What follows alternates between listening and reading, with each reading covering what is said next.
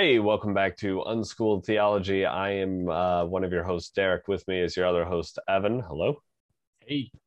All right, we are diving in here on day 4 of creation. As a quick reminder, um, our guiding principle, our guiding approach here to creation is the idea that God is moving things from a state of chaos into a sense of His order.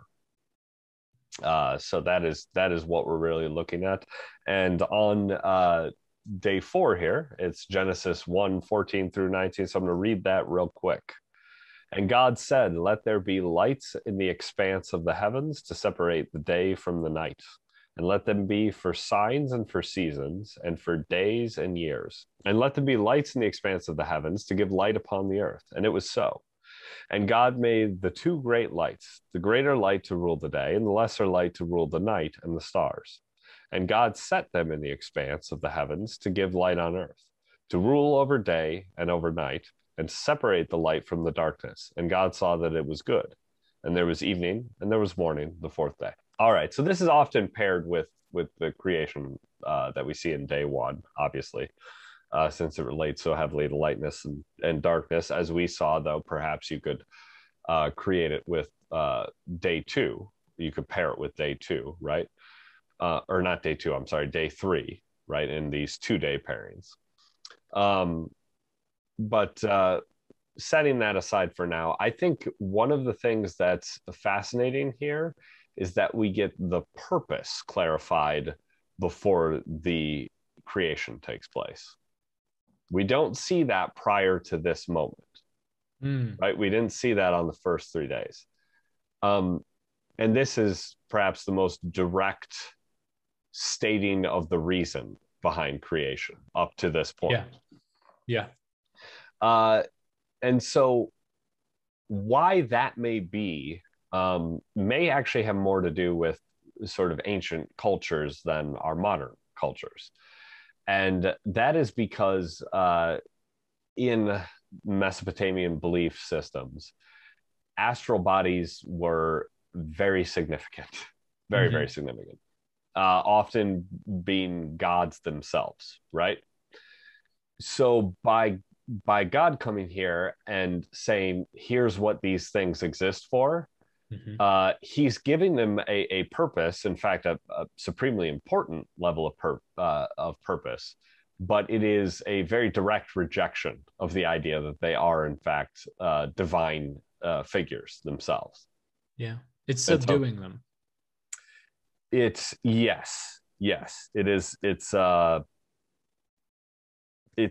bringing them down to a level for sure. Where they're meant to be, but still there's a tremendous level of importance to them, I think, packed into this verse, and we'll see that here, right? There's significance, of course, but they're not gods. Exactly. Yeah. They're not independent entities. It's almost as in this instance they're puppets at best, serving a greater significant purpose, right? Right. And they're certainly not at that point. They're serving the purpose of humanity as we're reading it, which is far different than the way in which a god might be approached, whereas humanity is serving the purpose of the deity. Right. And that's a big difference. He let them be signs to mark these things. Well, then you need signs to who?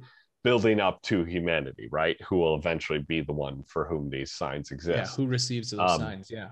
And there is quite a bit here that, this verse actually, I think, really from start to finish this day of creation is really, really tearing down that surrounding culture's idea of these being divine figures, because element after element does that, right?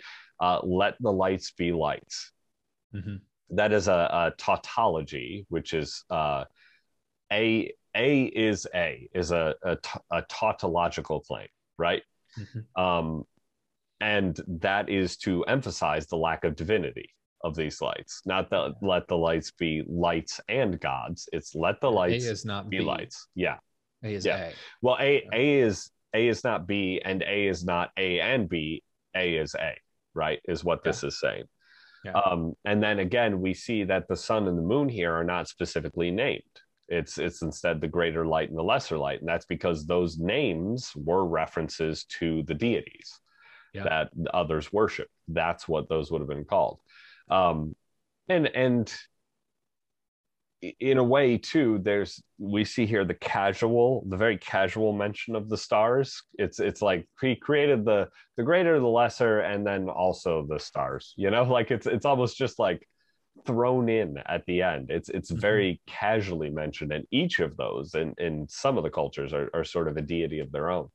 Um, and that to me all further emphasizes that reality, and all of this stuff together. I personally use the word antagonistic because that is actually how firm the rejection of this is.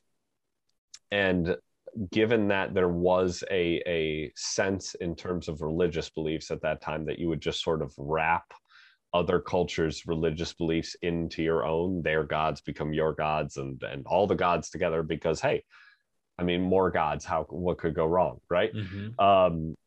So to so firmly come out and deny all that is in a way antagonistic. That's Yeah. the term that I keep falling back on. Yeah.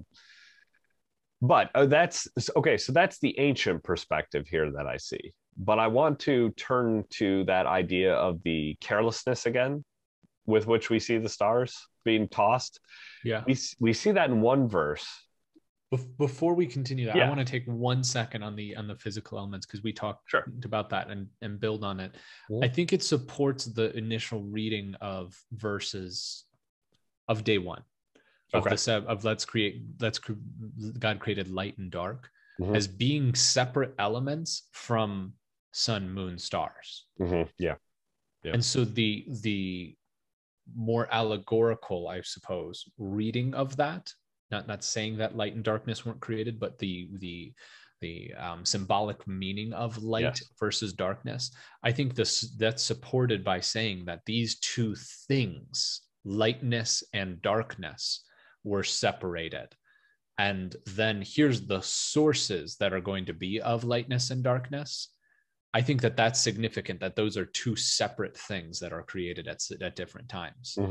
That means that, okay, light and dark can be read more as being, not only as being, but in addition to it, as being something to represent, certainty, uncertainty, whatever you want to say, things like that. Whereas here, I would say not even can be, should be. Yeah. Yes. I would say it goes that far to say, well, it should be read that way. Then it's not implying that the sun is light. It's simply a source of light. It's the greater source of light, and then the moon is the lesser source of light, which I think, that's a big difference between the two. Agreed. Okay, let's go to the stars. Let's go to the stars. So moving on. So we see here, and let me read it clearly. And again, I'll point out, it's casual, right? And God made the two great lights, the great light to rule the day and the lesser light to rule the night, and the stars. Just tossed in. But then in the next verse, right? So that has a sense of carelessness to it. But in the next verse, we return to a sentiment that I think we see at the beginning, because he says, and God set them in the expanse of the heavens to give light on earth. And so again, heavens is sky. Yes, heavens can be best read as sky here, not as the heavenly realm. For sure. Which is also a distinction. in which we've talked about it, the spiritual realm, the spiritual heavenly realm. So we see in the first verse, right, that God is creating these specifically to mark signs and seasons. And that implies obviously a requirement for careful placement. So the casualness we see in the one verse doesn't negate the need for careful placement or the importance of careful placement. I think that's very significant, very much meant to signify to readers they're not significant in a divine sense, in a spiritual sense. However, in a sort of earthly realm, not the earthly realm sense, they are important, right? They must be carefully placed.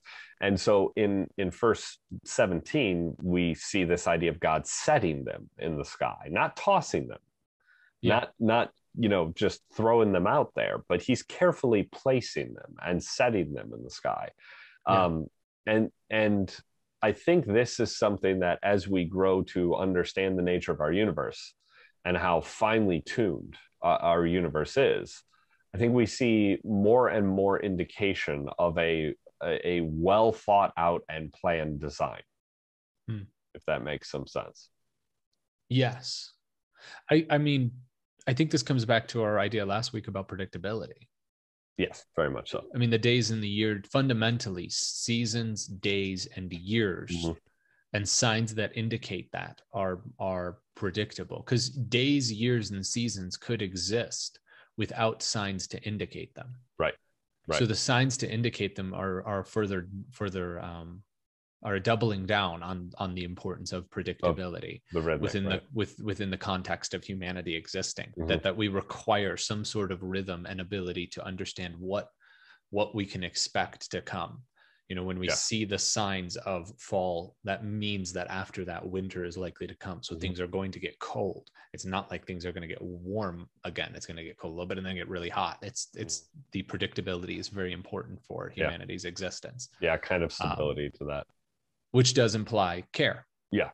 Oh, for sure. In the establishment of those things. For sure. Yeah. Okay, so that's sort of the first purpose, and then at the end of the verse, we see the sort of an extension of the purpose of these things, which is the idea to govern the day and the night. And this, to me, is obviously very heavily symbolic. If we remember that what's outside God's order is night, and what is inside God's order is day. We talked about this on day one of creation. And here, what I see very specifically is God proclaiming a kind of sovereignty over the night. The day is all his, where it's all light. And the night has darkness. However, the lesser light is there, right? And so God still holds sovereignty over it. And in thinking about that, I think actually the phases of the moon becomes very interesting, right? Because what that tells us there, because the light that exists overnight varies, I think that tells us that his involvement with the darkness varies, right? There are times in which he will intervene with the darkness, a full moon, and there are times as which it will seem like he's almost not there. It's still there. The moon is still there, but it's almost as though he's not there, right? And that's a new moon. So he's always watching over it, and he is sovereign over it. But the extent to which his light will penetrate the darkness is something that varies. That's what the phases of the moon symbolically represent to us. Interesting. So there's variance. Yes. God is still sovereign over the night. There's no variance to the day. The day is day. It's we always have the light. The sun comes up in the morning. It's there all day, right? I mean, an eclipse, we could argue. We could get into that, right? The symbolic nature of the eclipse. It's like the rare eclipse. Even for a brief moment, occasionally, even the day will look like it's being taken over by the darkness, but it that will only ever be so brief. But even that variance is predictable. Yes, it is predictable. Even to an extent, for sure. Yeah. Yep. The phases of the moon and whatnot. There is a predictability to that. And no, even a solar eclipse is oh yeah, is a predictable thing, right? I mean, and one could argue that foreshadows the death of Christ. I mean, at the death of Christ, there is an eclipse, right? Yeah. And one could argue that the routine nature of eclipses serves as almost a reminder of that, as a symbolic representation and reminder of that fact, right? Yeah. That for a brief moment, it even seems like the darkness has won, but 3 days later, the sun returns, right? So that is an element that may be wrapped into there. And of course, the phases of the moon, as you're saying, those are rhythmic and predictable too. So although there is a variance to the way in which the darkness, God shines his light into the darkness, it's probably not something we want to do here on this episode because it would take too long. But I think there's potentially an argument that could be made that there is a rhythmic nature to even that, right? There's a rhythmic nature to the way that darkness sort of advances in our world and then is pushed back, right? And sort of the influence of God within our world. You could make a case that we talk about history being cyclical, right? Mm-hmm. Is that cyclical, the kind of the darkness pushing forward and being pushed back and pushing forward and being pushed back? Maybe that's a part of that as well, What about even in the context of an individual life? Yeah, there is the dark night of the soul is something that's described quite frequently. Something like that. Yeah, is that feeling of complete unknown.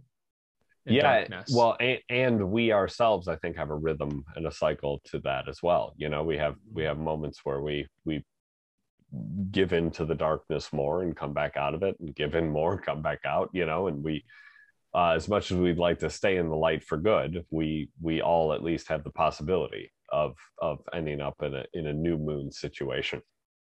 Yeah. Very interesting. All right. Well, let's move on from that real quickly, because there is a lot in this verse. Again, as we've talked about, we could probably have done each of these days a few episodes each, but we're trying to move at for us a fast pace through this, because at a rapid crawl. Yeah, exactly. These ideas will return, right? These ideas will return throughout the Bible when we talk about these. But as I want to, and this is perhaps just a more of a speculation discussion for you and I, but I want to pose the idea that these stars and whatnot are proposed to be signs in the sky, right? To mark seasons and just as signs. And the reason I say just as signs is we know that the Bible has used the stars and the astral bodies to mark momentous occasions, right? God's covenant with Abraham references the stars. It plays a big role there. The Magi seeking Christ, they're following a sign in the stars. And even Jesus's death is marked by an unexpected eclipse that we actually have multiple recordings of outside of the Bible as well. This sort of unexpected eclipse that marks his death. So we see this idea of stars proposing or posing as signs. Mm-hmm. Are we done with that? Like, just because we know the seasons and can recognize the seasons from the stars, and we know the patterns the stars go through, are the signs from the stars over, right? Mm-hmm. And I'm gonna make one suggestion that maybe not, right? Perhaps there is a kind of sign of sorts that we get as humanity as we begin to interact with the stars.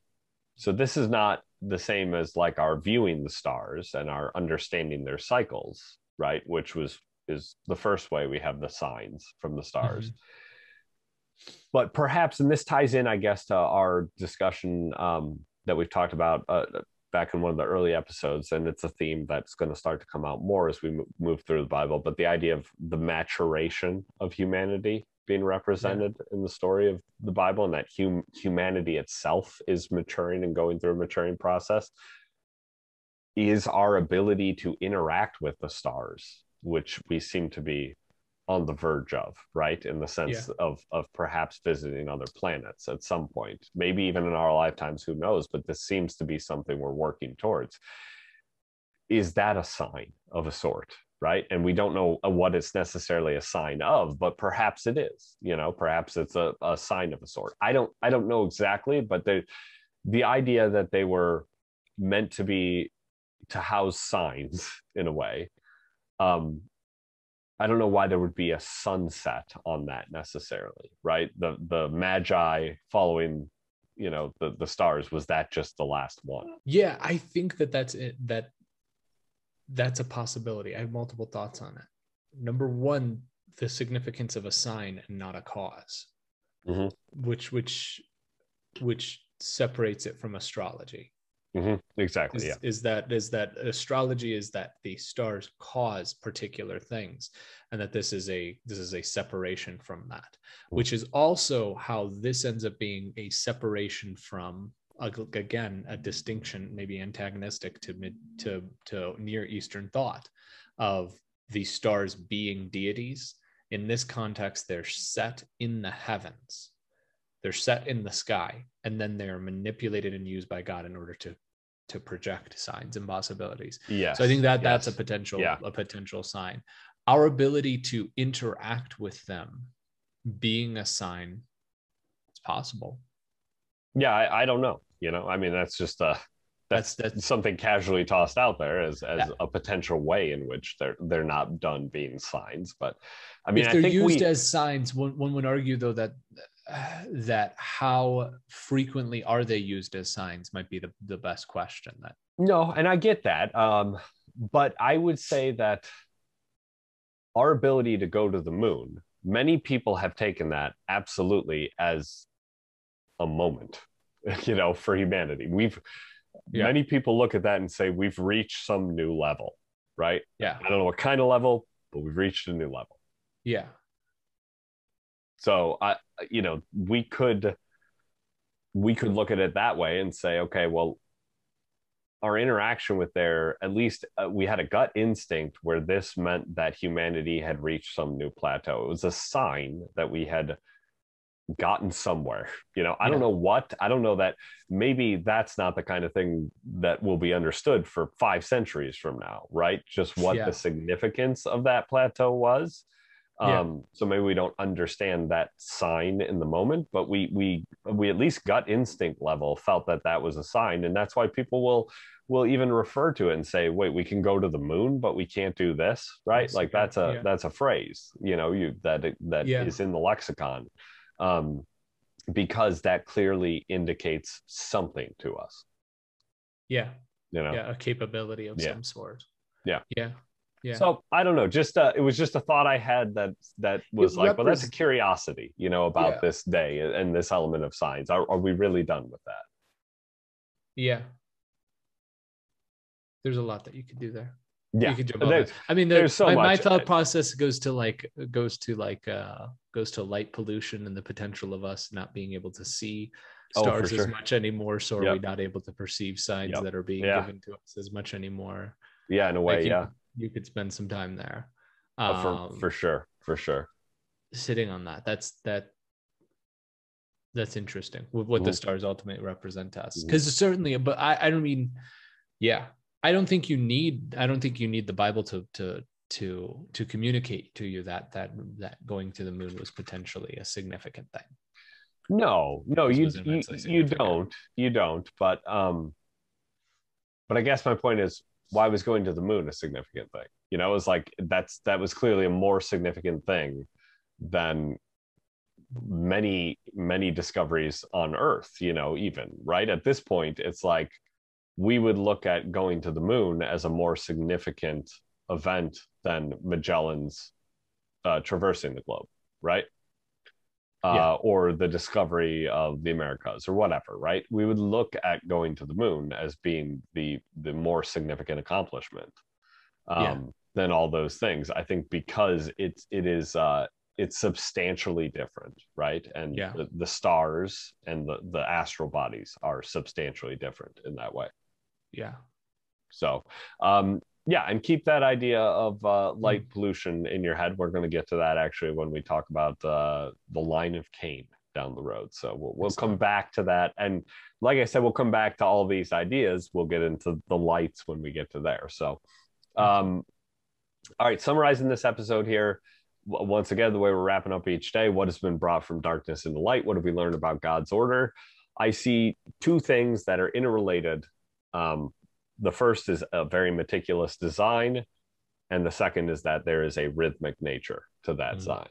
That's certainly the seasons, the years, all of that. It's very rhythmic, very predictable, as you've said many times. Yeah. That is what we're really getting. That's what we're sort of taught about God's creation on day 4. So, and join us for day 5. We'll be back soon with that. Check us out. Subscribe wherever you can. Like, follow, comment, review, whatever, all of those things. Email us at unschooledtheology@protonmail.com, and we'll see you then.